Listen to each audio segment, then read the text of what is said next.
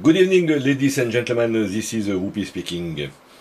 I am somehow creative this time, but it is not a problem, I think, for you and for me.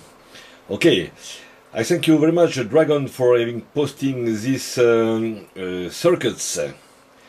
And of course, this one I knew already, but today I try this one here, and it works quite well. I got some lighting on my 15 watts lamp, but probably because due to bad good matching, I was not very happy with this. And by doing this, I discovered a new thing. Perhaps it can help. See these circuits here. It's exactly what you proposed in the circuits I showed before, but this time, instead of using the captret, it is a capacitor with encapsulating connected to the negative of the Kacher, I took my car coil and I put what is corresponding to the captret here to this inductor, and I name it the INDUCTRET because it is an inductor. Okay, the minus and plus are not connecting at all at the encapsulating, which is probably only an exciter of this bobbin inside, which is of high voltage. Okay, all the rest is the same.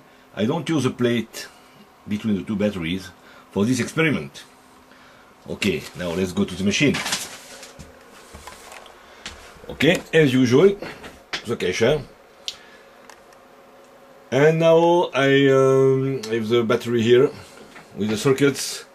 The plate is not used at all, or with the ground here, and the car coil.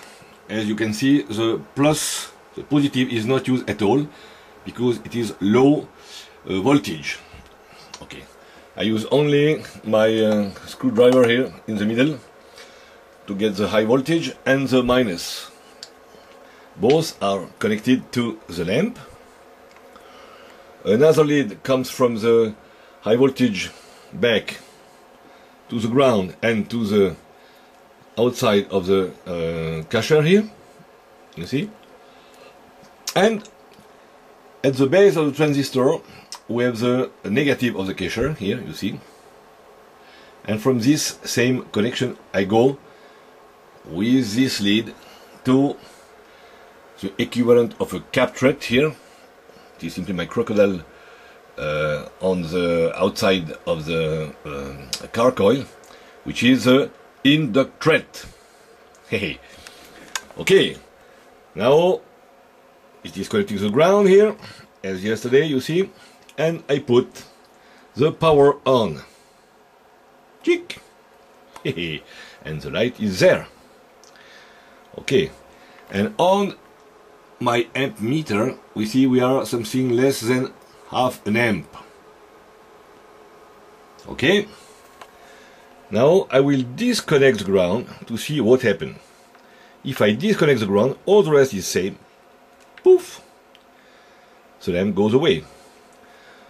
But if we look at the amp meter, we are now something more than half a amp. Oh, oh, oh, oh. I re-put now the ground, the light is there, and if we look at the amp meter, we are something less than half amps or half amps.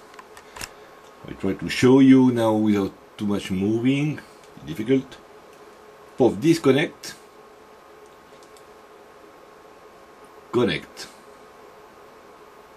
disconnect, connect. Whoa, interesting, isn't it? I think perhaps we can use also an inductret. It is a way to excite a coil. This coil is a very high millihenry, probably more than 20 Henry, because I cannot measure with my LCR meter. Okay, but it works. I wonder if I could perhaps add more of this coil and each time a lamp.